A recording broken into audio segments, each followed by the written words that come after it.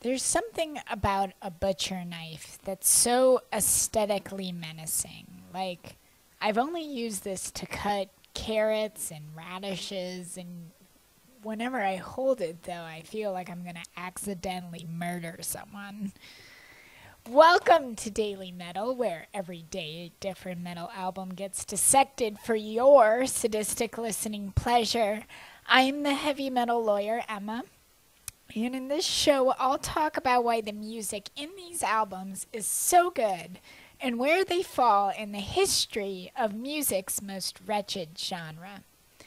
On July 14th, 2005, crossover thrash smartasses The Accused put out their fourth album about recurring character Martha Splatterhead, entitled Oh Martha. Oh boy, is there a lot to unpack here, but before we get into that, let's just start by saying that The Accused is probably my favorite crossover thrash band. As I mentioned in a previous video, the founders of crossover are generally considered to be suicidal tendencies, dirty rotten imbeciles, and stormtroopers of death, but The Accused were actually contemporaries of these bands, though I think their sound matured and tightened significantly by 2005, unlike the other bands that mostly tried to adopt other sounds, like Suicidal Tendencies pretty much completely abandoning the crossover sound by 1988. Unlike Suicidal Tendencies' self-titled album, which, as I noted in the review for that album, had a few tracks that were filler or were poorly written, Oh Martha is fillerless, a tight listen, and pretty much not letting up in ferocity and speed, though varying things enough and employing enough creative songwriting to keep you interested. The Accused are basically everything you would want in crossover. Snotty, hyper-energetic, violent, and mosh pit inducing. So let's talk about Martha Splatterhead, the recurring character in many of the Accused albums. Martha first appeared on the band's first EP, titled Martha Splatterhead, which, fun fact, was also the first release by the famous Earache Records. Anyways, Martha is introduced on the title track of that EP with quite the line. Is it a he or is it a she?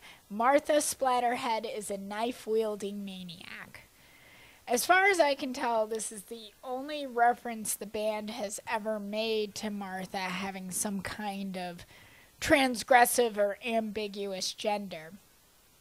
But it's not a surprising thing to hear in metal.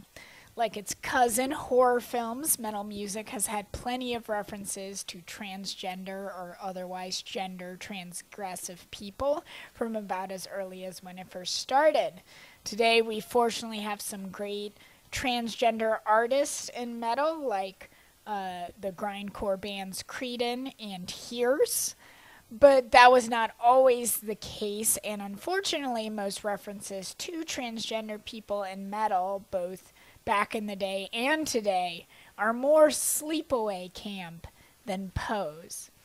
To name just a few examples, you have Tranny Ride by Bong Ripper, the album cover for Death Mask by Lord Mantis, and a whole lot of grindcore, like the album Of a Hermaphroditic Enema by Urine Festival and the song Black Metal Transvestite by Agoraphobic Nosebleed. Oh Martha begins with the track Martha Will, which, in addition to being incredibly violent, does also have some sexual overtones, with lines like, she's always willing, and 4 slice kisses your neck, and licks her blade clean. The ultra-violent lyrics correspond with the album artwork for both Oh Martha and the other Martha Splatterhead-focused albums, where she is drawn either like an edgy 80s Rob Liefeld comic book character, complete with mohawk and ginormous titties, or like a classic horror comic book like Tales from the Crypt.